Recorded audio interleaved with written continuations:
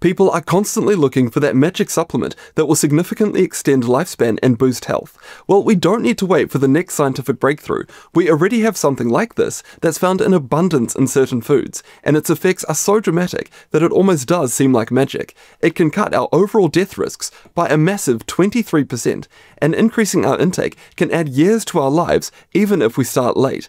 Yet if we don't use it correctly, we might do more harm than good.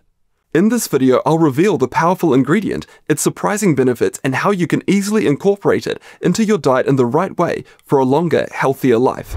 And if you want weekly health research summaries and health strategies that I share with my patients, sign up using the link in the pinned comment.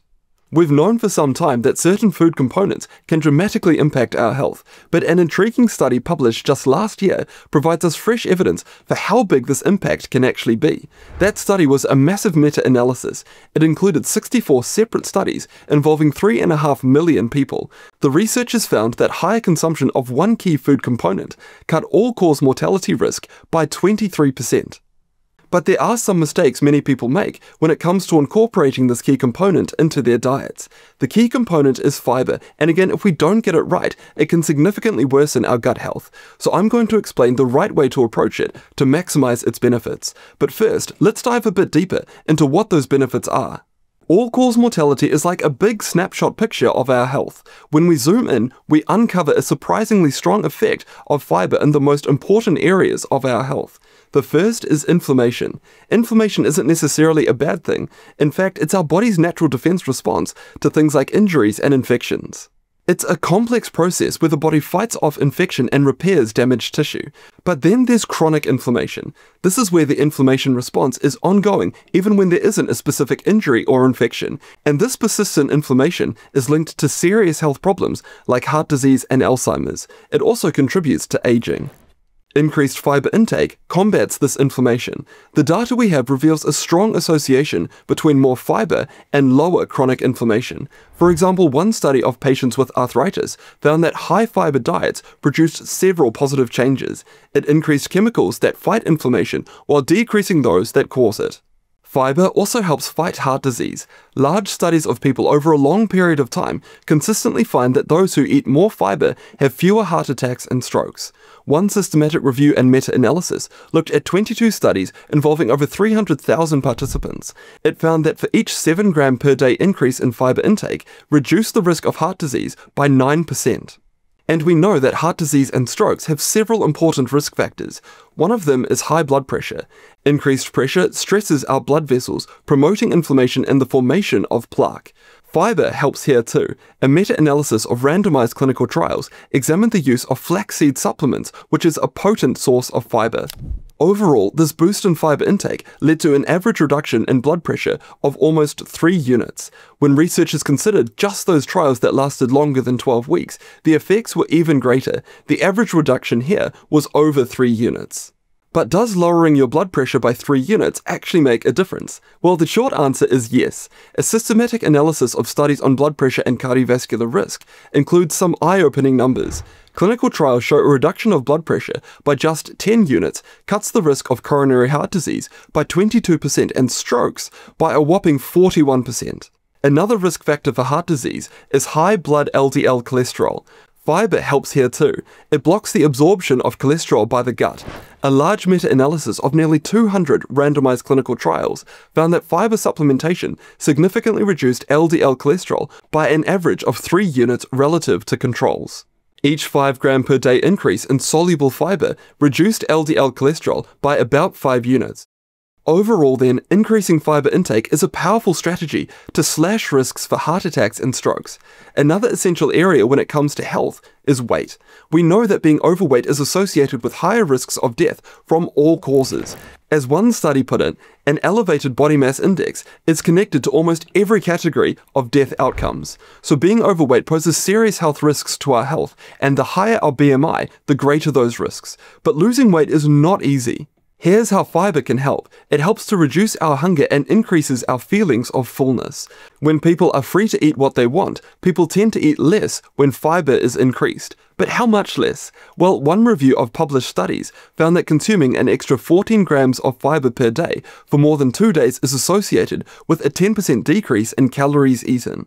and this translated into a weight loss of 1.9 kilograms or about 4 pounds over 3.8 months.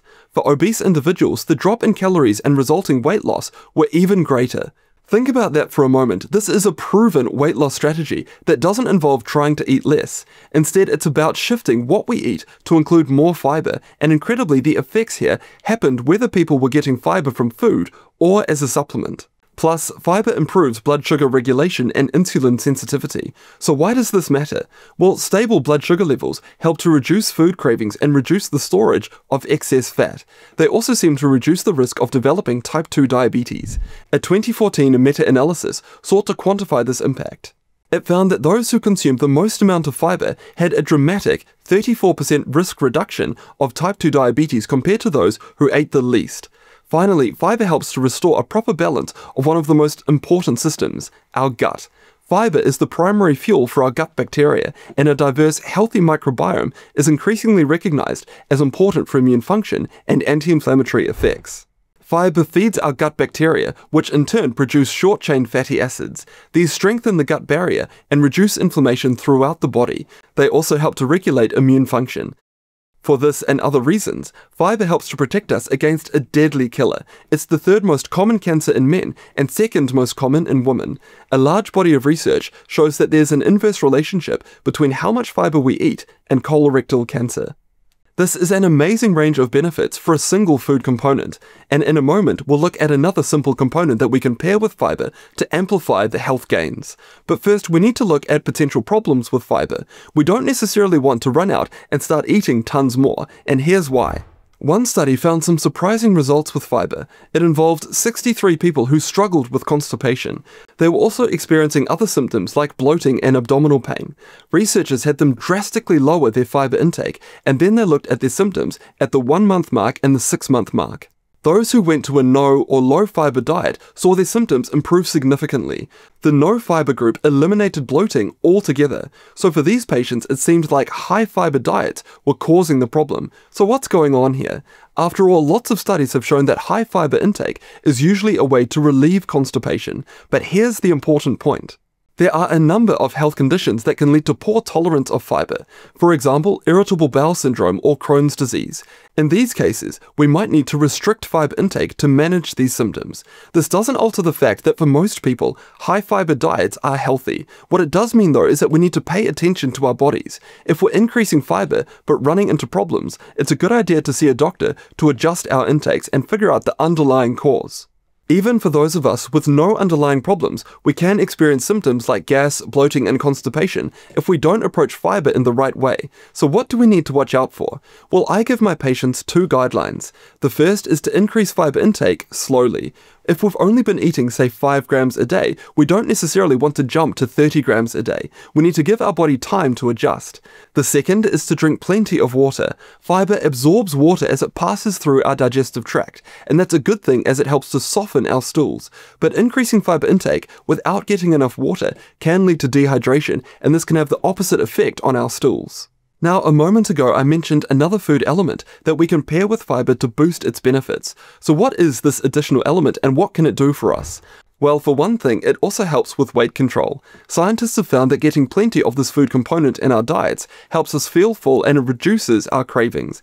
It also has an additional benefit. It stimulates our bodies to burn more fat. So what food element am I talking about? I'm talking about protein. Not only does it help people lose weight, but a high protein diet helps to keep that lost weight off. Moreover, just like with high fiber diets, high protein diets are associated with lower risks of death. A large systematic review found that higher protein intake was connected to a 6% lower all-cause mortality risk. Intriguingly, that association was even stronger if the proteins came from plant sources. That's a particularly interesting result because it brings together the 2 food elements that we've been talking about in this video, protein and fiber. So what are the best foods that combine protein and fiber together? Legumes are a great place to start. 100 grams of cooked lentils, for instance, contains an impressive 18 grams of protein and 15.6 grams of fiber per cup. Chickpeas are similar. Other great options are things like broccoli and Brussels sprouts, whole grains like quinoa and oats, nuts, seeds, and avocados. Even when we pay careful attention to our diet, however, it can be a challenge to get enough fiber. The typical recommendation of fiber intake is at least 25 to 32 grams per day. That's why I've included 2.5 grams of psyllium husk in the new Microvitamin Plus powder. Psyllium husk is a soluble fiber. It's a common fiber source as a supplement, and it's been widely studied. Research shows that it's effective in relieving constipation, reducing cholesterol, and helping with weight management, along with other benefits. But just because I take a supplement does in no way mean that you should as well. There is a third food component that's just as significant as the two that we've gone through in this video, and prioritizing all three is the secret to a best possible diet. So make sure to check out this next video here to find out what is this third food component that we should include, and some suggestions about the best sources of all three.